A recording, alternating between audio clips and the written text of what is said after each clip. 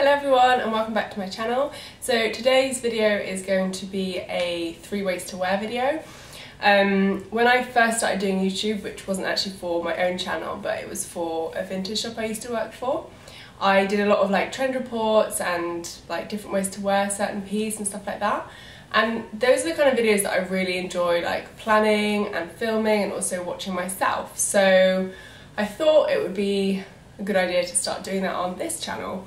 And so it's just going to be kind of an ongoing series. If there's anything in particular that you want me to style up, then do let me know in the comments below. Today's piece is a pair of vintage Levi's 501 jeans. Here they are. Oh, they're just like the best jeans that I've ever bought in my whole life, which is such a big statement. But I find it so hard to find jeans like that fit me properly, especially around the waist.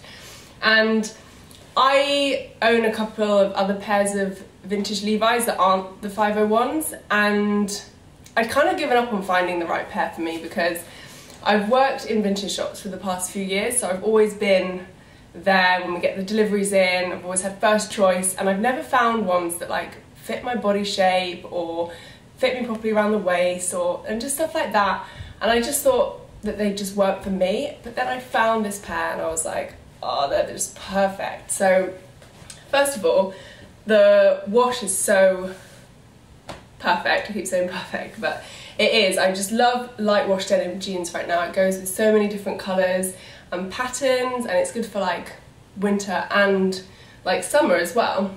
And I got a waist 29, and just for reference, like in high street jeans I get a waist 26, 27. So if you're new to shopping for vintage Levi's, do size up a bit from your normal high street size. But I do find that waist 29, it works for me for like lots of different styles of Levi's. Like I've got another couple of pairs that are waist 29 as well, and they're just perfect. And I'll pop a cutaway in of how well these actually fit me around the waist. Like it's just, I normally get like the problem where they just gap at the back, and these are just great. And then these are a leg 32, which is quite long for me. I'm like 5'6", 5'7", so I just like roll them up. So you can either roll them up or cut them if they're a bit long. So yeah, as I said, I've been searching for years for the perfect pair, so don't feel disheartened if you haven't found them yet. It does take such a long time and so much persistence. I would recommend like looking in your local vintage shops like regularly, and maybe just also following them on social media so you know when they get deliveries in. That's always a good idea. And yeah, do persevere because it's so worth it. Right, I'm going to stop rambling about the actual jeans now. I'm going to get into the outfits. The outfits are like appropriate for... Hello! Cat wants attention. Aww. Yeah, the outfits are appropriate for like sort of autumn, winter going into spring, and then I think in a few months I'll do one for summer. So let's just get straight into it. So most of the items that you're going to see in this video are vintage, because that's what I work with sort of every day, and also it goes well with the style of jeans. And she's really distracting me. These videos aren't necessarily about showing you guys new pieces that you need to go out and buy to style with these jeans. It's just showing you like a different way of styling the jeans and like my thought process. So outfit 1 is quite a minimal one. I mean, when I think of Levi's 501s, I think of sort of people who dress in a quite minimal way. So this one is, yeah, quite a minimal look. So I'd start it off with like this really simple cream turtleneck, like thin knit. And I think that the cream and the light wash go really, really well together. At this time of year, I tend not to wear much white, so like cream is a good option for a light colour. So that seems quite simple on the surface, but then see what I'm going to add next. This amazing yellow wool coat. It's so gorgeous. I absolutely love this. And this is, I love the colour. It's just like quite 70s inspired, and yeah, I think this look altogether is quite like 60s, 70s inspired. And I would just finish off the look with like a 60s style baker boy hat and my silver office ankle boots. Yeah, I really like this outfit. It's such an easy sort of like throw on and go, but thanks to the colour of this coat, it looks really, really good. I did recently wear this outfit out when it was raining, and I was getting really worried that I was gonna get like splashed from the rain on the pavement. Luckily I didn't, but maybe this is an outfit for drier days, because you don't want to ruin this coat. Yeah, so that's outfit number one. So the second outfit is like a mix of grunge elements and tailoring. So I will start off with yet another polo neck. I mean, it's just that time of year, isn't it, where you want to keep your neck nice and warm, and they're just really flattering, I find.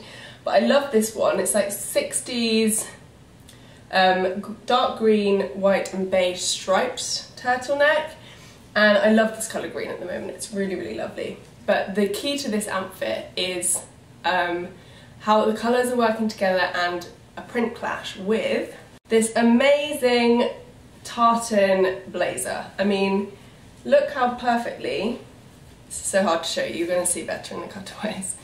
Look how perfectly that green and green go together, but then also the fact that it's a clashing stripe print with a tartan print. It looks I just really, really like it, and clashing prints at the moment is just like huge, so I think that works really well together. I absolutely love this blazer. Like, I just love the fringe down the panels there. It's just gorgeous, and it's got some sort of 80s inspired shoulder pads, and I think it works well because the top half is quite tailored, and then when you add the jeans in, it makes it a bit more of a more relaxed look. And then finally, I just finish off the look with a bit more tailoring with these amazing black velvet loafers and a fishnet sock to just add a bit more grunge into the outfit. I really, really like this look. I mean, it's probably a bit too cold at the moment to wear it just like this, so I would just add like a simple like trench coat or like black faux fur coat over the top, but really excited to whack this one out come springtime.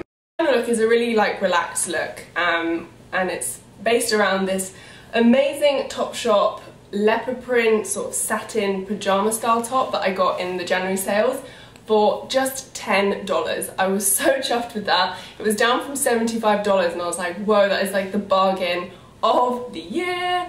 So I had to pick that up. I got it in a size 12. I don't think it's available anymore, so that's a real shame. But as with all of these products, I will link similar ones below if I can find them. And yeah, I like wearing this at the moment because it's quite cold still, layered over a black turtleneck, another turtleneck. And also it's great because you can either wear it just loose over the jeans with like the last few buttons like unbuttoned, so you can see like the waistline of the jeans, or I also think it looks great like tied up around the waist, so that gives it like a very retro kind of 80s, 90s look. And yeah, I really like this. It's so casual, it's an easy like throw on and go outfit. I just finish it off with a pair of Converse if it's dry, or my burgundy Doc Marten boots are really, really good with the like sort of blush pink brown colour of this leopard print. I think that looks really good. And then just a black faux fur coat to not complicate things too much. So yeah, it's a great Sunday look. I'm a big fan of this look, and I've been wearing it a lot recently. So those were the 3 outfits. I hope you've really enjoyed this video. Do let me know in the comments below which was your favourite outfit, and also let me know like how you style Levi's 501 jeans, because I would love to get some inspiration from you guys. Also let me know if there's anything in particular you want me to style, as I said. And yeah, give this video a thumbs up if you liked it, and subscribe if you're new, and I'll see you in my next one. Bye!